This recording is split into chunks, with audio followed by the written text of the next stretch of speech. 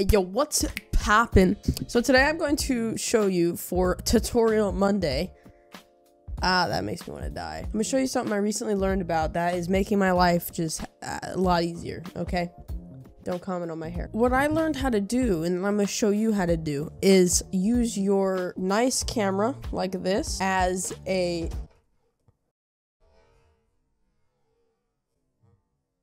webcam like this, okay? So the way to do this is actually somewhat simple compared to what I thought it was going to be. So the reason that I wanted to do this was so when I live streamed, I could use my nice camera as my face cam instead of my webcam. And so I have figured this out. So right now I'm using my T6i as my live streaming webcam. And I'm going to show you how to do that. So what you have to do is you have to go to Amazon or wherever you want to buy something from. Canon T6i AC adapter. And you can get any one of these. It really doesn't matter which one you get.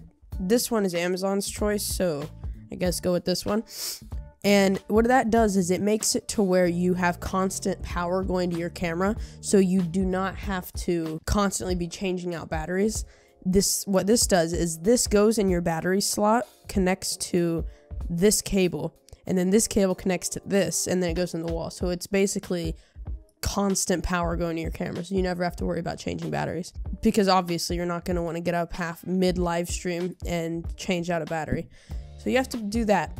Chances are you already have one of these, because this is the only way that you can, or not only way, but this is the main way that you get videos and pictures from your camera to your computer, and you just need one of these. So what you have to do is you have to connect obviously the power into the camera, and then you plug in your mini USB to USB from your camera to your computer, and then you need to download a software, Canon Utilities. And then choose which camera you have. It depends, obviously, which one you have. It'll work for any of these cameras. This is just specifically for Canon, but I know you can do it with whatever, like other brands, like Nikon and whatever. So I have the T6i. Then it'll bring you to this. Then you want to scroll down and go to EOS Utility, and then whatever model there is for Windows. Then you need to download that. And I already have it, so I'm not going to do that. And once you get that and you open it, you're going to get something that you're gonna get just this little box, and it's gonna give you 3 options. Click remote shooting, then it's gonna bring you this, and this is like all of your camera controls, like digitally instead of actually on your camera. And then you want to click live view shoot, and when you click that, you're gonna get something that looks like this, which is going to show you what your camera is seeing. So right now you're basically using your DSLR or whatever as a webcam, because it's connected to your computer just like a webcam.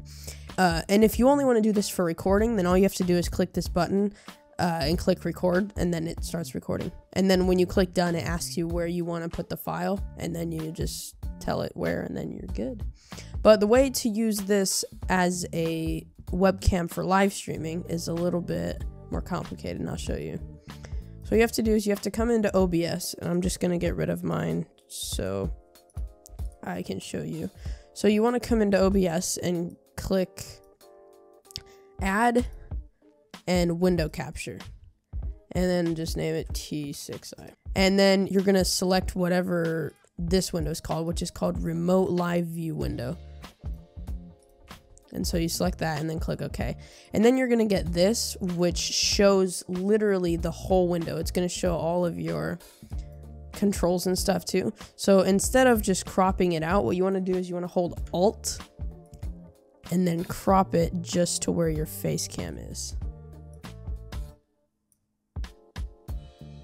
And then you have your face cam for your live streams. And then what you want to do is just crop this down to whatever you're doing. I'm going to put it in my face cam border.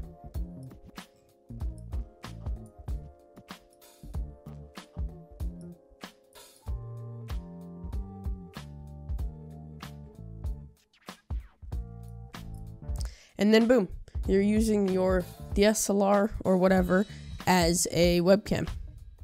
Boom, bada bing, got a blam.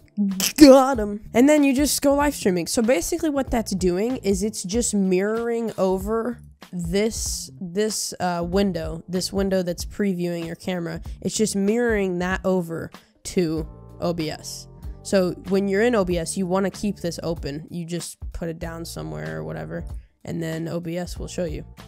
And something that you may have is this, which is following your face around, which will show up in your OBS because you're mirroring the window and you don't want that. You have to click this right here and put it to face detection plus tracking autofocus, and then come down here and click these like 5 grid bars, and then that takes off that like square. It's still gonna autofocus, but it just won't have that annoying square. You can't minimize it.